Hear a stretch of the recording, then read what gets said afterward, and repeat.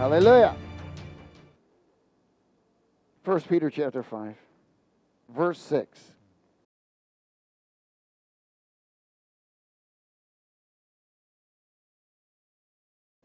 What does it say? Therefore what? Humble yourself under the mighty hand of God, that he may exalt you in due time. Casting all of your care upon him, for he cares for you. Again, maintain the ability to be humble. If you do, God is going to exalt you in due time. Amen? He's going to exalt you. In other words, he's going to make a way. He's not going to put you on some kind of platform or whatever and exalt you. And does everybody understand? He's going to promote you. He's going to make a way. And what is this? It's pretty wild because it says, in due time, if you stay humble during all of your trials and tribulations, if you stay humble during all of your challenges, he will promote you. And that's why he says, cast your cares upon him, for he cares for you. But he's giving us a guideline here. He said, be what? Sober. Be alert. Be vigilant. Be consistent. You cannot be alert and consistent without something called discipline. Without discipline, you won't fall into those categories. Discipline. And that word discipline is disciple. Be sober, be vigilant, because your adversary, the devil, walks about like a roaring lion, seeking whom he may devour or mess up. Resist him steadfast in the faith, knowing that the same sufferings are experienced by your brotherhood in the world. So you're not the only one when the devil tells you you're the only one. Again, all of this is about a specific area. God is trying to always give us guidelines. He always tries to give us things to keep us in line. And one of the things that people don't realize that there is a price for freedom. There is a price. Freedom doesn't come free. Jesus paid the price so that you and I can walk in freedom, but there's a price you and I have to pay, and that's cooperation. Amen? Well, cooperating with the one that frees you, you ain't going to get free. So everybody wants to be free. Again, when I was in the world, I thought I was free, but thought I was free to sin. Do whatever, I was free to do whatever I wanted. Yes! This is great, man. You know what? I blew it. I wasn't really free. It was a lie of being free, but we were actually in bondage. We just had a free will, and we chose the wrong things in that free will because the enemy was promoting our corruption in that free will, even though we thought we were free, but we always ended up in bondage. We always ended up in debt. We always ended up doing something stupid with this, that, whatever, in trouble, no matter what it was. That's not freedom. Amen? That's not freedom at all. Turn to Psalm 146.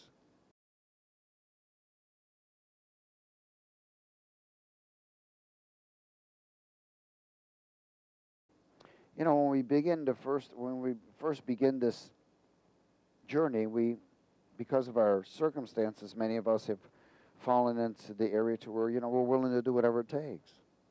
But then what happens is then that compromise comes. And when that compromise comes, the enemy knows. That's why consistent, amen, alert and sober. Consistent and sober, alert. That's backed by what? Discipline. Without discipline, you can't be consistent. And discipline is an area where you are constantly denying yourself. Psalm 146 from verse 1, let's speak it. Praise the Lord, O my soul. While I live, I will praise the Lord. I will sing praises to my God while I have my being. Do not put your trust in princes, nor in the Son of Man, in whom there is no hope. His spirit departs, he returns to his earth. In that very day his plans perish. But happy is he who has the God of Jacob for his help, whose hope is in the Lord, his God, who made heaven and earth, the sea and all that is in them, who keeps truth forever, who executes justice for the oppressed, who gives food to the hungry. The Lord gives freedom to the what? To the prisoners. See, we've been in prison and didn't even know it for many, many years. The Lord opens the eyes of the blind. The Lord raises those who are bound down. The Lord loves the righteous. The Lord watches over the strangers. He relieves the fatherless and widow. But the way of the wicked he turns upside down. You know what? They're being turned upside down right now. They don't know which way is up. They are running for their lives. The Lord shall reign forever, your God, O Zion, to all generations. Again, all praise, all trust, all hope in the Lord. Gives freedom to the prisoners of the Babylonian system. Thank you, Jesus. He turns the wicked upside down, and then that has already begun. We're seeing that. Go to Leviticus 25, 9 and 10.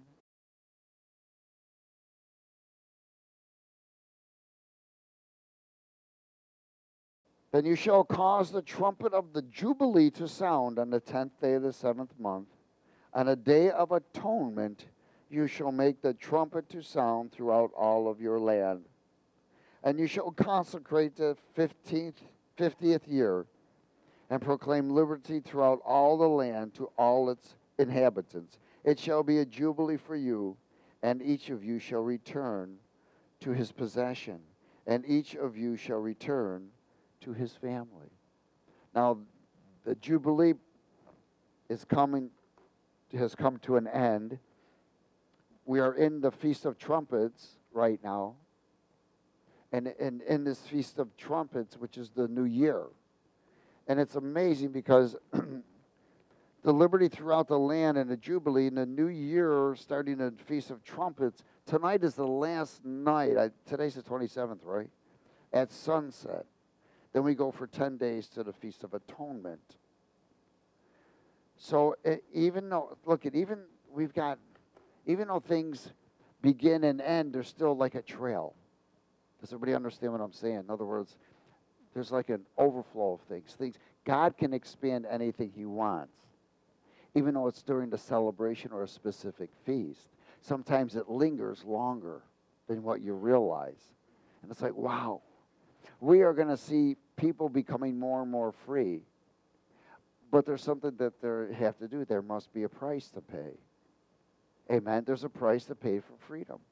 And again, discipline is one of the major things of paying that price so that you can maintain a level of being alert, consistent, alert, consistent, alert. What do you need to be alert for? The traps of your enemy. What do you need to be consistent so that you don't fall back or be misled or be deceived? You are consistent in those areas, no matter what. Look, at every one of us is going to be challenged. Every one of us is going to be approached by the enemy. Everyone's going to be approached by a loved one. You're going to be approached by someone you don't even know. No matter what's happening to you, remember, these challenges are to make us grow. God is doing a quick work. Everyone say quick work.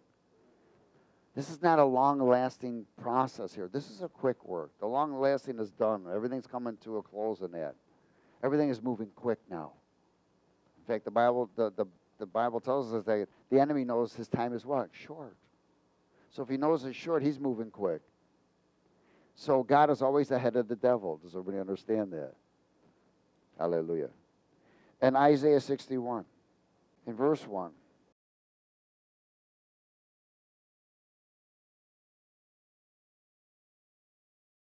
Now again, you can't do anything without the Spirit of the Lord. The Bible says where the Spirit of the Lord is, there is freedom. So there's a price to where you and I must maintain the allowance of the access of the Holy Spirit in every area of our life. Amen? In verse 1, the Spirit of the Lord God is upon me. Come on, speak it, declare it. Because the Lord has anointed me to preach good tidings to the poor. He has sent me to heal the brokenhearted, to proclaim liberty to the captives, and the opening of the prison to those who are bound, to proclaim the acceptable year of the Lord and the day of vengeance of our God, to comfort all who mourn, and to console those who mourn in Zion, to give them beauty for ashes and the oil of joy for mourning, the garment of praise for the spirit of heaviness, that they may be called what? Trees of righteousness, the planting of the Lord, that he may be what? That he may be what? Glorified. Freedom to those who've been taken captive. And all this is about the anointing of God. The Spirit of the Lord, the anointing of God is upon me. Now remember, the anointing is the eternal presence, the eternal power, and the eternal truth of God Almighty. Jesus was the anointed one, and his anointing, God prepared a body and put the anointing there. And he labeled it Jesus. Does everybody get that? So that no name can come to the Father except for the name of Jesus. And that the powers of darkness would recognize that in the name of Jesus, it is backed by the anointing. That's why when the chief priest tried to cast out something in somebody's God, or Paul's God, they couldn't do it. And those spirits went back on them because they weren't backed by the anointing. The anointing backs everything that's associated with Jesus. But you have to be right with God. You have to be in position. We have to be transparent. See, transparency allows things to flow through you, where any blockages prevents things to flow through. So sin will block things. Rebellion, all kinds of stuff that will block things from the anointing of God flowing through us. And that doesn't bring freedom, it brings bondage then. Does everybody understand? Amen? So again, there's a price of freedom. Hallelujah. Psalm 119, 44.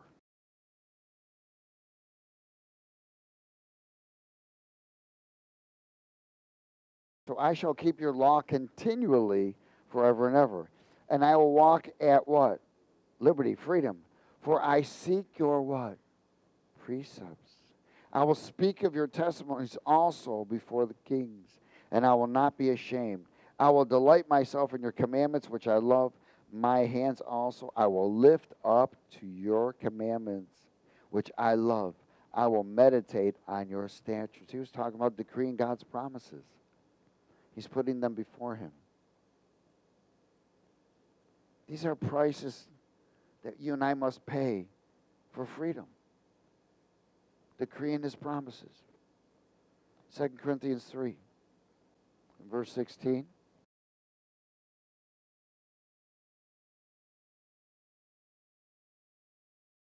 It says, nevertheless, when one turns to the Lord, the veil is taken away. But the blinders are removed. Amen? Now the Lord is the Spirit, and where the Spirit of the Lord is, there what? There's liberty, there's freedom. Only where the Spirit of the Lord is, there's freedom. Everything else is false freedom, is false liberty. And if there's false freedom, false liberty, it's false reality.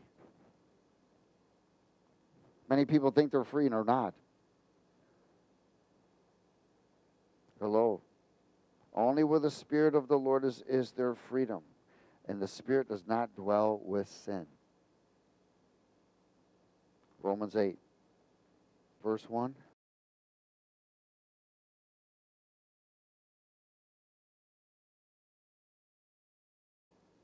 There is therefore now no condemnation to those who are in Christ Jesus. That sounds wonderful. But then he tells you what qualifies that. Who do not walk according to the flesh, but according to the what? Spirit. For the law of the Spirit of life in Christ Jesus has made me free from the law of sin and death. For what the law could not do in it, that it was weak through the flesh, God did by sending his own Son in the likeness of sinful flesh. On account of sin, he condemned sin in the flesh, that the righteous requirement, that's a price to be paid. The righteous requirement is a price for freedom. The righteous requirement of the law might be fulfilled in us who do not walk according to the flesh, but according to the what? Spirit. That's different. For those who live according to the flesh set their minds on the things of the flesh, but those who live according to the Spirit, the things of the Spirit. For to be carnally minded is death, and to be spiritually minded is life and peace. Because the carnal mind is enmity against God, for it is not subject to the law of God, nor indeed can it be. So then those who are in the flesh cannot please God. So if you're a Christian that's in the flesh, you can't please God. Amen? Again, it's a price for freedom. Living in the Spirit is the price. That means you must stay filled, you must be consistent, you must be disciplined. In Acts chapter 2, verse 38.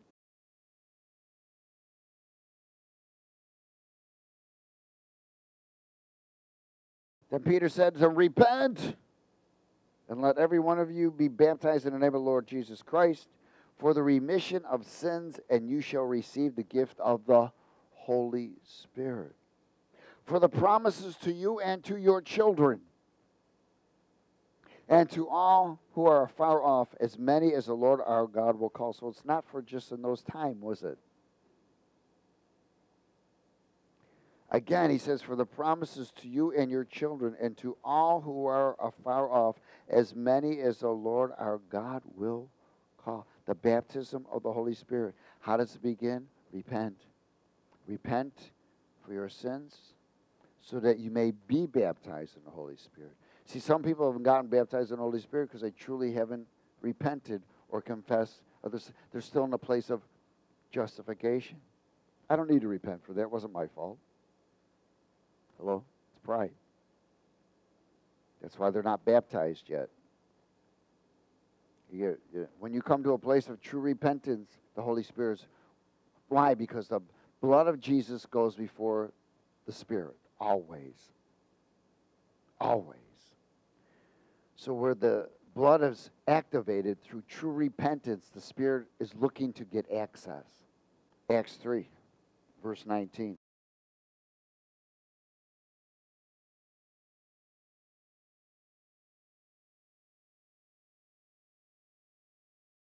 Converted, that your sins may be blotted out,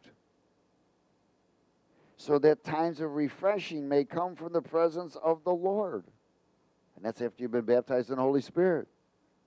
You always want to maintain the level of repentance. You should be looking for conviction. Don't wait for it to come to you. Gosh, Lord, is this right? Does everybody understand what I'm saying? You know, you don't step on somebody's foot and mail them a letter. Hey, I'm sorry. Usually tell them right then and there, oh, excuse me, you know. It's the same thing with the Lord. The quicker you repent, the better. Hallelujah. Sins blotted out, and a refreshing time will come when there's true repentance. Let's go to Hebrews 5.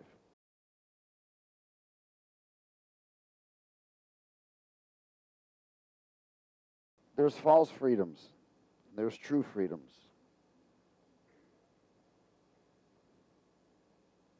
When a drug addict is looking for freedom from pain, he purchases dope. But it's a false freedom. It's temporary. When an alcoholic is looking for freedom from pain, oppression, and suffering, or whatever it may be, they go out and buy liquor.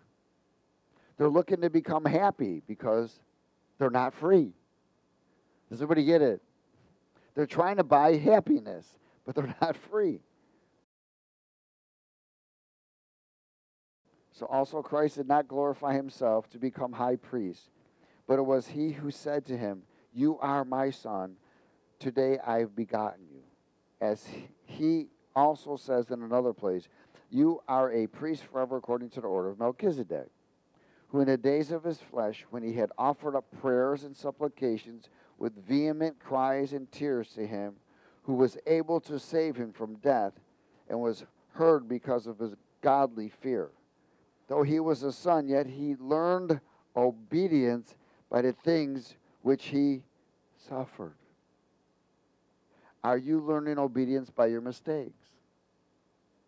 Are you learning obedience by your trials and tribulations? Are you learning obedience by your challenges? What is this obedience to those things? This is the area where this is the price of being free. One of the things you want to be free from is you. Amen? You're old man. So when offense comes, are you going to react, justify, or forgive? Does God know every time you've been offended or attacked or whatever? See, what we want to do is learn, and that price for freedom is to maintain the freedom. That peace, joy, and righteousness, that freedom that's within. Why? Because the battle is really within, isn't it? And if you can't win the victory inside, you ain't going to win it outside. So this is where I always use a sock pulled inside out. That's what God does with us. Pulls us inside out. So we can see everything that's on the inside. So things can change on the inside. Because you got to win. You have to beat those battles. You have to fight on the inside. The thoughts, the emotions, the offenses, all of these other things, the wants, the desires, all of those things that are within us that we have to continually battle to overcome.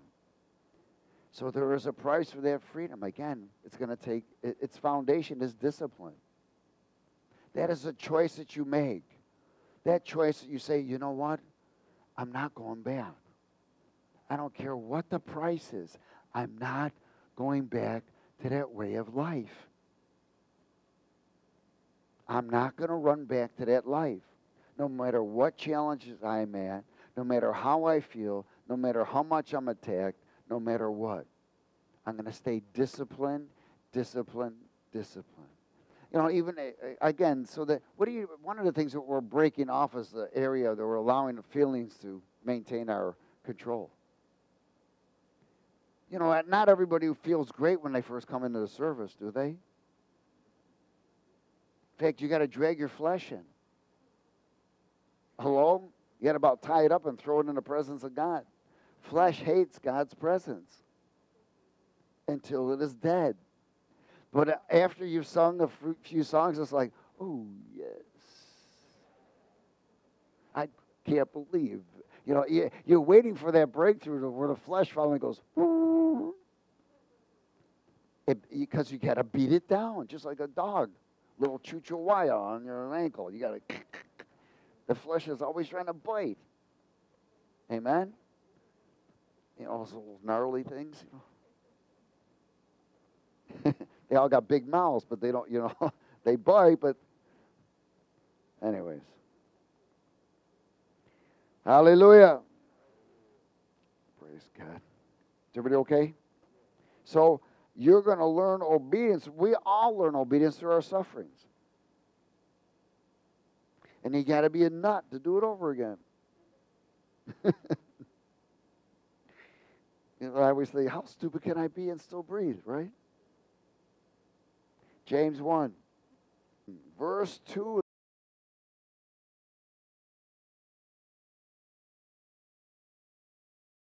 My brethren, count it all joy when you are challenged,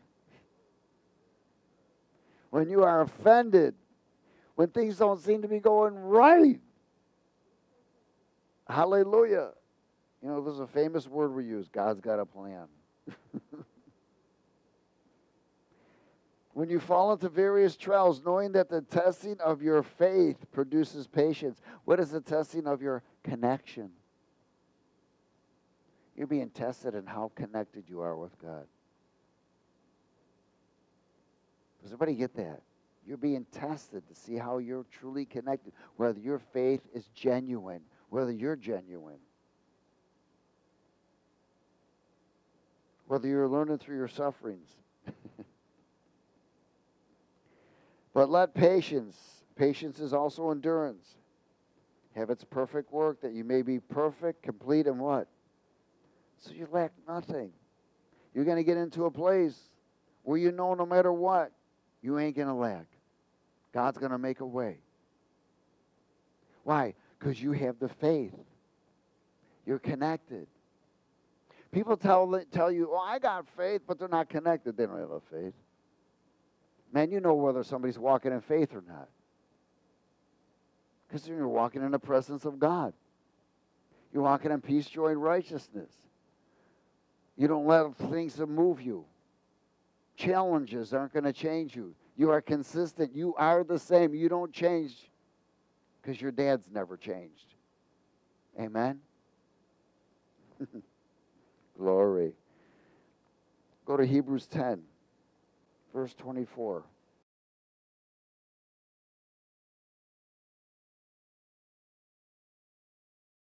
Let us consider one another in order to what? Stir up love and good works. That means respect one another. But when you're disrespected, don't disrespect it back. Amen? You know, you can think, what an idiot, but just walk away. It doesn't matter. Let God take care of them. I mean, we always want to get the last word in, and we want God to have the last word, not us. Amen? So let us consider one another in order to stir up love and good works, not forsaking the assembling of ourselves together, as is the manner of some, but exhorting one another so much the more as you see the day approaching. Are we assembling together? Does God require this? Does he know what's good for us? Amen. Now, I want you to look at really what follows here, because he says here, look at, do not forsake assembling. Then he says, if we sin willfully, hello. I mean, in other words, this is the fruit of lack of assembling, lack of discipline. If we sin willfully after we have received the knowledge of the truth, there no longer remains a sacrifice for sins. That means you sinned willfully. You broke covenant with God. You're not covered anymore. But a certain fearful expectation of judgment and fiery indignation which will devour the adversaries. Anyone who has rejected Moses' law dies without mercy on the testimony of 2 or 3 witnesses. How much worse punishment do you suppose will be he thought worthy who has trampled the Son of God underfoot, counted the blood of the covenant by which he was sanctified a common thing, and insulted the Spirit of grace? Now, is he talking about believers or unbelievers? Believers. For we know him who said, vengeance is mine, and I will repay, says the Lord. And again, the Lord will judge his people. Whoa, what a warning that is, amen? 1 John chapter 1.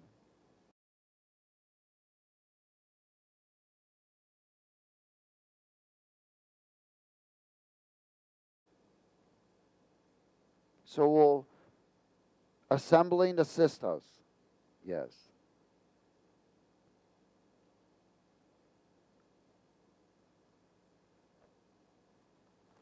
Look, we need all the assistance we can get, man.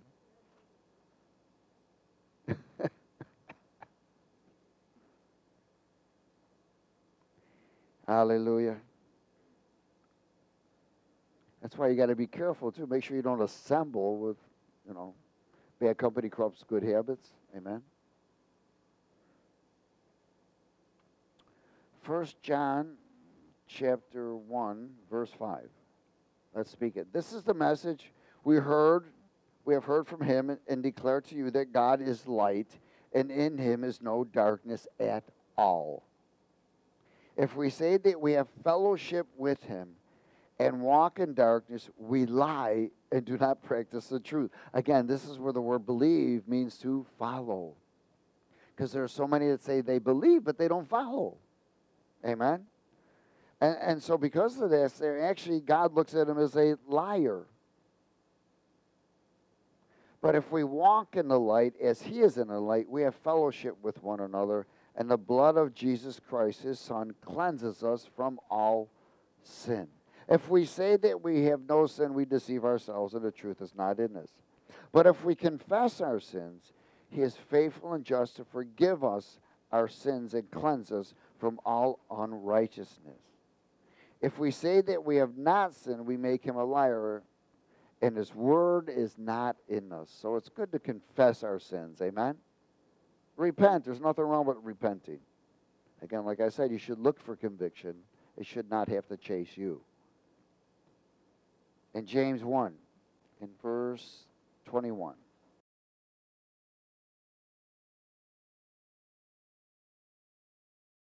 We want freedom, but there's a price, and we don't want to fall into a compromise place. Verse 21, therefore lay aside all filthiness and overflow of wickedness, and receive with meekness the implanted word, which is able to save your souls. So you need to have the word, right? Amen. But be what? Doers of the word, and not hearers only, deceiving yourselves. For if anyone is a hearer of the word and not a doer, he is like a man observing his natural face in a mirror. For he observes himself, goes away, and immediately forgets what kind of man he was. But he who looks into the perfect law of liberty and continues in it, and is not a forgetful hearer, but a doer of the work, this one will be blessed in what he does. Yes. Looks into the perfect law. In other words, he follows the perfect law of liberty. And Luke 14, verse 25.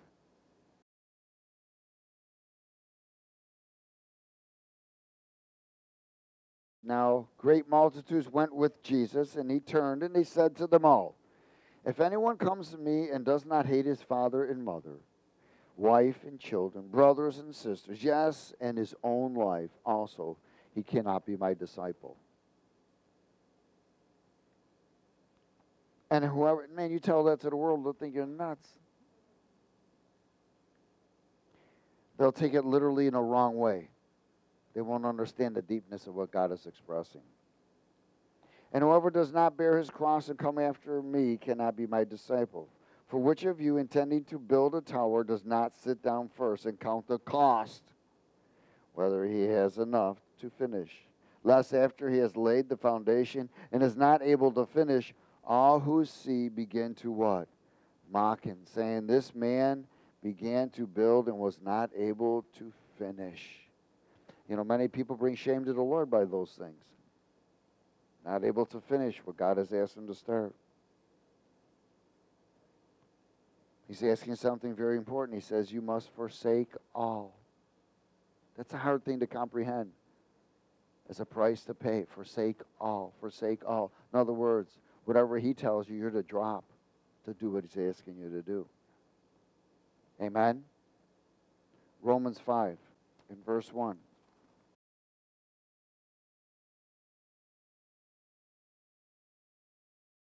Therefore, having been justified by faith, we have peace with God through our Lord Jesus Christ, through whom also we have access by faith into this grace in which we stand and rejoice in hope of the glory of God.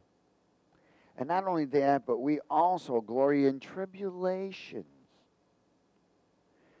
knowing that tribulations produces perseverance, and perseverance, character, and character, hope. I guess that's the same thing as learning obedience through suffering. Amen?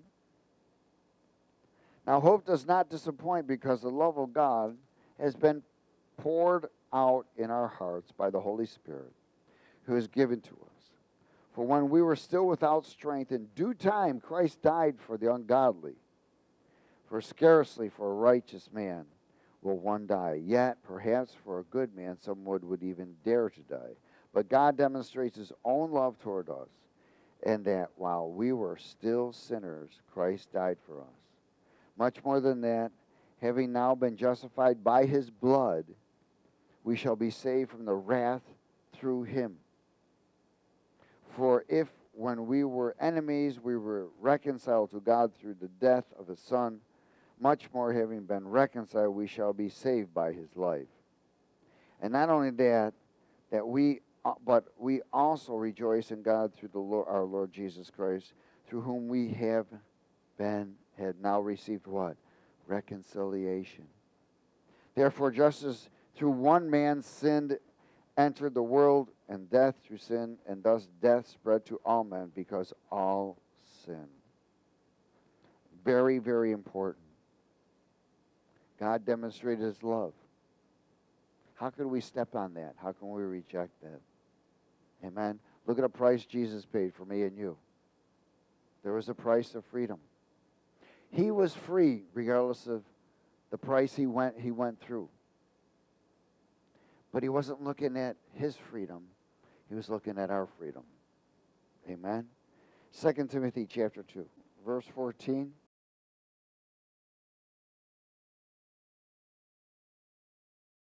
Remind them of these things, charging them before the Lord, not to strive about words to no profit, to the ruin of the hearers.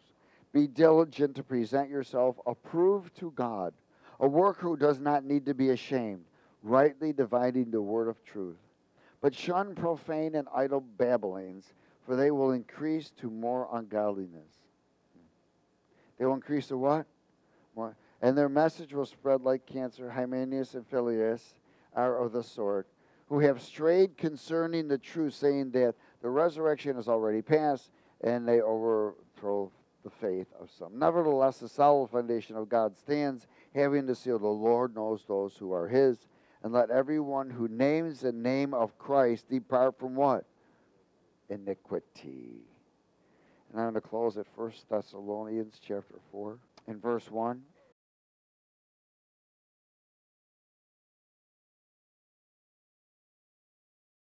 You know, when you run into a trial or tribulation, are you reacting or responding? Are you forgiven or are you still holding bitterness? Are you still holding offense? It gets heavy after a while, you know.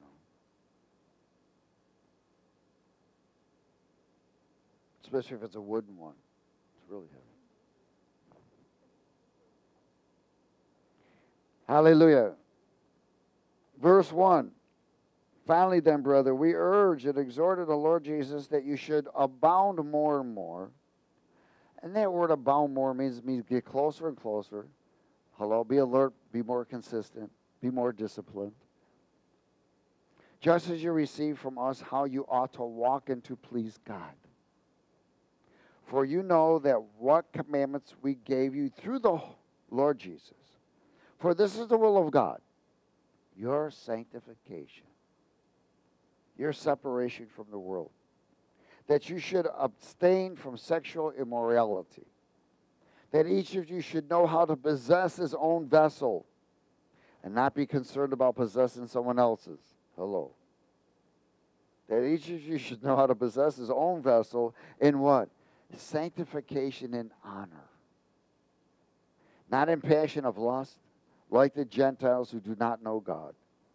That no one should take advantage of and defraud his brother in this matter, because the Lord is the avenger of all such, as we also forewarned you and testified. For God did not call us to uncleanness, but to holiness.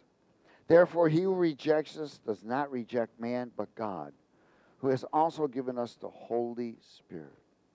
Wow. Who's given us the Holy Spirit. Again, this is a part of a guideline and for the maintaining of being free. Your sanctification is a part of your discipline. Amen. Your discipline is the area where you maintain alertness and consistency. You want to be separated from the world. You want to be able to discern even when the attacks come. You know what? The anointing of God tells you things to come. We should be able to see things through. But again, the sufferings, the mistakes, the rejections of our life, we're to learn obedience from them. Everything that you and I have done in our life, we can learn from. Amen. And put it to good use. That's what the Word of God says. All things should work to the good to those who love the Lord, those who are called. Be careful of your words when you're offended. That's why it's important not to grumble and complain. Always, listen, if there's that inner walk with the Lord, you know he knows it all, hears it all, and sees it all. And you don't have to prove it all. Amen? You just got to walk it all. You got to love it all. And you got to obey it all. Praise God. That's where he who is in you is greater than he is in the world. Praise. Amen? Father, we thank you for your word. We are honored and blessed. We thank you for the preparation because we know you want to bless our socks off. And we want to be ready and not miss the opportunity because of foolishness in the soulish arena. So, Lord, let the seeds in the impartation tonight Allow us to continue to pay the price for freedom because we love freedom. But our freedom is from the world and from ourselves and the powers of darkness and the freedom from sin, that we may walk in the fullness and the character of Christ. In Jesus' name. And everybody said amen?